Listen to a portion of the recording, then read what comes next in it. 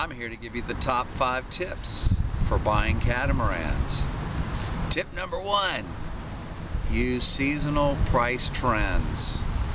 You know, the price of boats and yachts follows seasonal price trends, just like commodities. So for example, heating oil, it goes up in the winter and down in the summer because everybody needs it in the winter and nobody wants it in the summer. So you have price variations throughout the year. And in yachts, you have the same thing. So if you're talking about catamarans like this one behind me, these mostly live in the Caribbean and are used in the Caribbean high season, which is December 1st until May 15th. And so the buying activity mostly takes place from August 20th until December 15th. So you want to beat the rush. You want to try and get in there around July and early August before you're competing with other buyers. And on a $200,000-$300,000 boat, you can easily save $20,000 to $40,000. That's my tip number 1. Tip number 2, use locational price variations. With these sort of boats, there are more of them in St. Martin, Tortola, Martinique, Guadeloupe than anywhere else. And there are less buyers there than, say, in America or in the Pacific Northwest. So you want to try and buy down there. And just because of the locational discounts, you can save $15,000, $20,000. Okay? Tip number 3, know the actual selling prices. I have this database called soldboats.com that is only available to professionals like me who pay a lot of money, $600 a month, for this database. And I can tell you the actual selling prices of all boats since 1998. And I can print specialized reports. So if you come to me and you say, well, I want to know the prices of all Leopard 42s ever, or in the last 2 years, just tell me that. I can print a specialized report.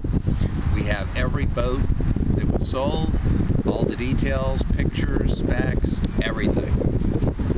So that's the smart way to know what the market's really doing. Tip number 4, some of the best values are 5-year-old charter boats that have a full refit guarantee.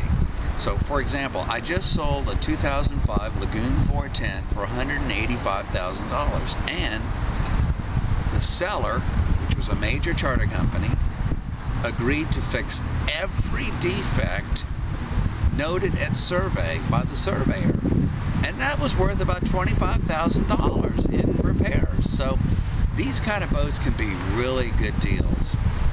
Tip number 5, use mini surveys and first option strategies. What I'm talking about is, if you find a boat that looks like a really good deal, a lot of times we'll see 15, 20 people looking at that boat.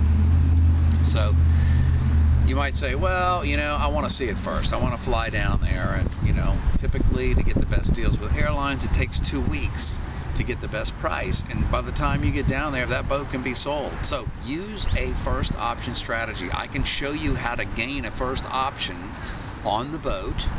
And we can also have surveyors look at the boat for about $150 to $200 or euros. They'll go to the boat, they'll write a report, they'll spend a couple hours, write up all the defects that they see, and you'll know if it's in the ballpark. So these are the smart ways to buy boats. I've been doing this for 24 years, and I think this is the best way to save money and buy right, buy smart.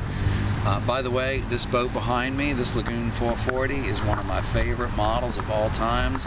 It has flying bridge steering station, which is awesome because you can see further out when you're underway. You can also, it's a great place to have morning coffee or sunset cocktails. It also frees up more space in the cockpit.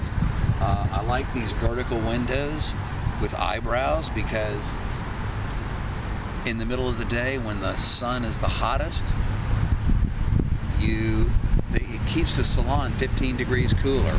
I really like these boats. Anyhow, those are my tips for today. I'll talk to you later.